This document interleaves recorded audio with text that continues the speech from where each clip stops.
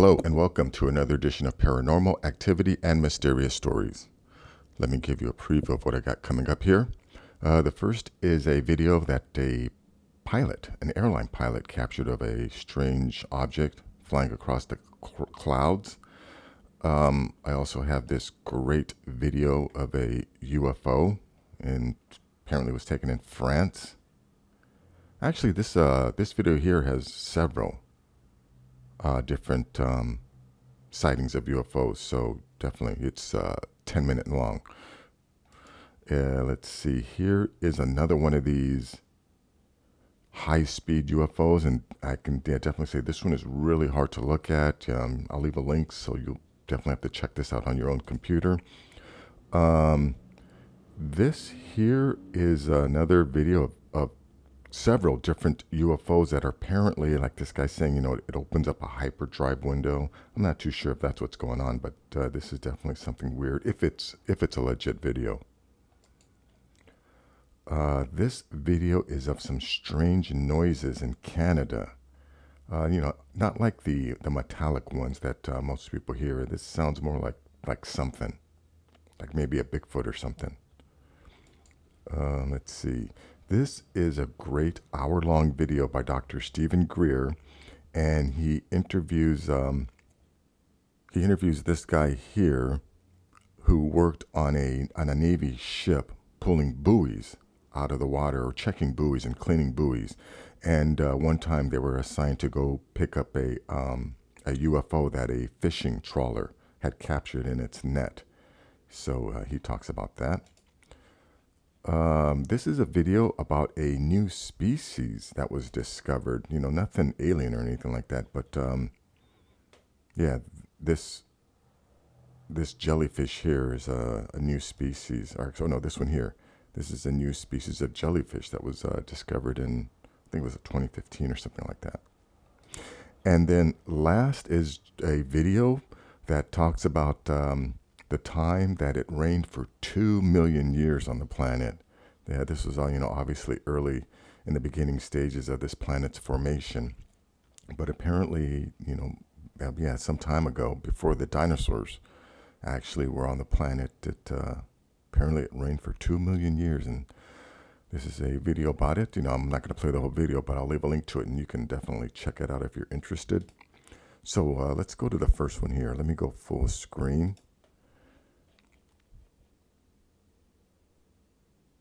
Okay, so let me go to the beginning here. Perez was flying at an altitude of 30,000 feet at the time of his sighting. Temperatures can reach close to negative 76 degrees Fahrenheit at this altitude.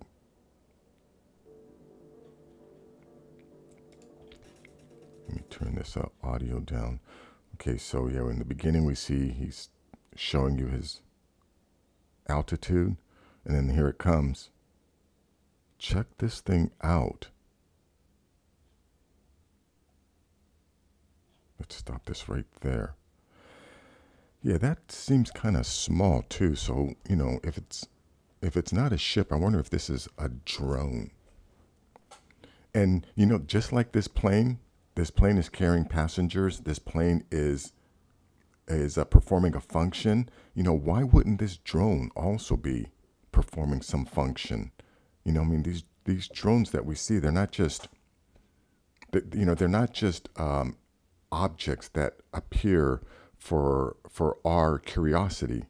You know, I mean, we must be seeing them when they're in between whatever duties or functions they're performing. And again, you know, I'm a firm believer that we're not alone on this planet. That whoever is controlling this is most likely a species on this planet. Okay, so let me go on to the next video. I got a lot to show. Like I said, this video is actually, it's a 10-minute long video, and it actually has several different sightings. I mean, yeah, this is an amazing, you know, I'm not sure if this one was in France.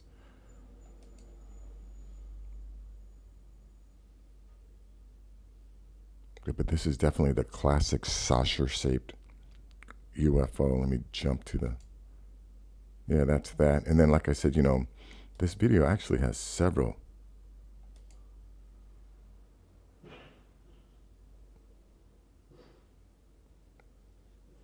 Yeah, I'm not too sure where this is from.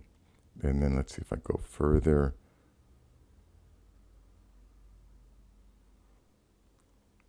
I think they're looking at, I mean, you can kind of see these things here. I'm not, oh yeah, here we go. Yeah, here's a few more. And let's see if I go, yeah, further in the video. But this, yeah, like I said, this is a 10-minute long video. It has a bunch of different video of different sightings. I'll leave a link in the description. You can check that out. Yeah, now this one here, like I said in the beginning, it's very hard to see. This is, yeah, I don't know what language this is here.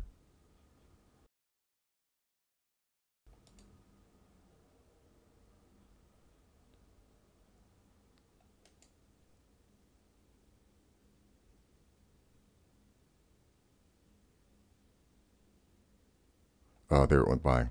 I just saw. Yeah, that was real quick.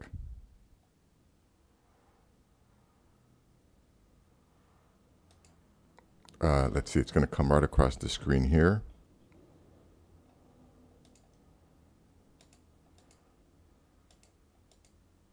Let me see if I can, oh, okay, he's pointing it out here. So I'll try and stop the video.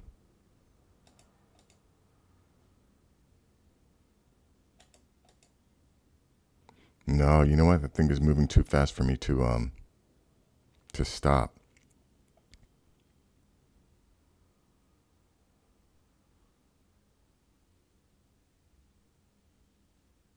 Oh, here we go. There it goes. Let me see if I can back it up.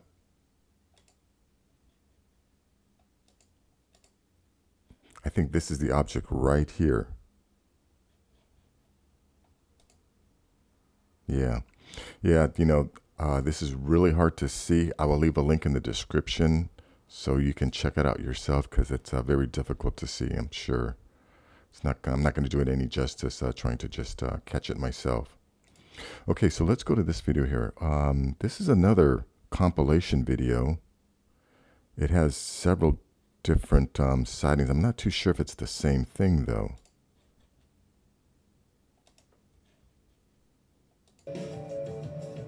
Oh, yeah, let me turn that audio down.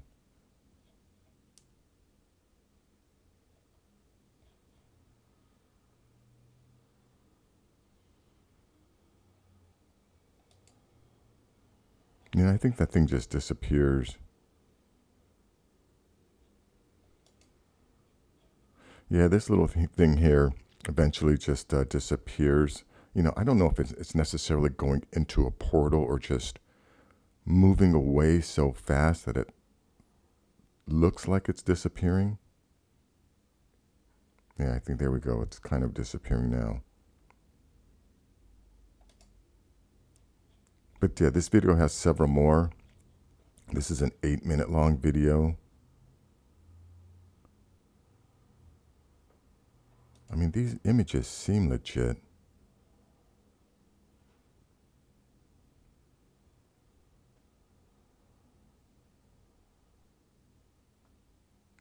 Yeah, there's definitely some craziness going on in this video. And videos like this, I mean, this is low quality because this is all, whoever took this is all they had. It's not like there are professional videographers and photographers out there, waiting to capture these things with their professional level equipment. I mean, a lot of this stuff is captured by people who just happen to have a phone, and, their phones aren't necessarily equipped to capture things that are moving at high speed, because you have to have a fast shutter speed in order to capture fast moving objects, very sharp. But I can't play this whole video. But yeah, this video is just several different videos of UFOs. So I will leave a link in the description. You can check that out. Now this one we'll have to listen to, because like I said, it's, this is another one of those strange noise videos. So check this out.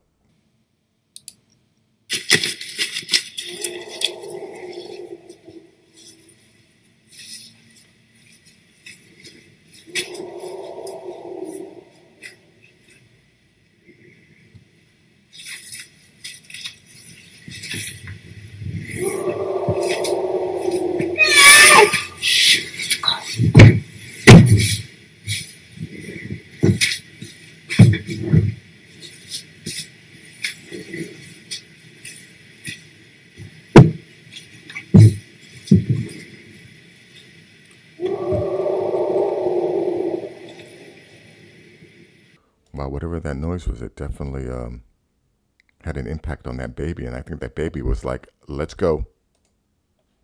Gotta go. I think the baby knows better. But anyways, yeah, that's definitely a weird sound. We'll leave a link in the description. You can check it out yourself. Yeah, that sounds more like a Bigfoot type. Okay, now this video here is a Stephen Greer video. I know it's, he's kind of a controversial figure, but he's obviously connected. I mean, the number of times he talks about briefing presidents, if he's in the Rolodex when the president needs to be briefed, and this is the guy that they automatically know to call. He's obviously connected with the government, and the fact that he's trying to tell us that alien abductions are military disinformation campaigns, or whatever he's talking about. That's I don't believe that. I don't believe that, but I do believe some of the other aspects of the UFO reality that he is revealing, because I believe, since he works for the government, I don't think he's allowed to reveal the entire truth. I think he's given a specific narrative that he's allowed to reveal, and he can't go beyond that. So I kind of see or understand why he has to say that, or at least that's what I think. But yeah, this guy talks about pulling a UFO that a fishing trawler had caught in their fishing nets. And what I find interesting is they never explain how they knew that this fishing trawler captured a UFO, because he explains how it was very unusual how they were called to general quarters and sent out, and they specifically knew which fishing trawler to target, and they knew exactly what they had. So my question is, how did whoever ordered his crew to go and get that ship, how did they know that that ship had it? But let's listen to what he has to say here. Feet. It was perfectly round. It was a disc shape, or saucer, whatever you call it. It had a very dull silverish color, I guess, if that makes any sense. Like it wasn't polished. And it was just weird. It didn't seem to give off any reflective properties or anything. And what time of the day was this now? Again, I don't want to play too much of this video, but I will leave a link in the description. This is an hour-long interview. I listened to it last night. This guy seems very sincere, but like I said, that is one question that they don't address, is how the people that ordered him to go, or his crew, to go get the ship, how did they know? There was some speculation that that their superiors were trying to say that it was a secret U.S. military test, which, I definitely think our military must be tracking any UFOs coming into and out of our atmosphere, but it would seem probable that, if this was one of our test vehicles, that that's the way they knew, because they were obviously testing it. Something must have malfunctioned, and it went down, and they knew where to get it. So I don't know. Interesting. I'll leave a link in the description. Check it out. Let's see. This video here is, like I said, it's a new species, a new jellyfish type species that was discovered. Let me play a little bit of it here. Species that hadn't yet been discovered. After 5 years of work, they were finally able to classify this new species and introduce it to the world. Currently, there are more than 100 comb jellies known to us, with all of them bearing the cilia similarity that allows them to push themselves through the ocean. This often garners the attention of deep-sea videographers who want to capture the light show their cilia create as light diffracts from the movement.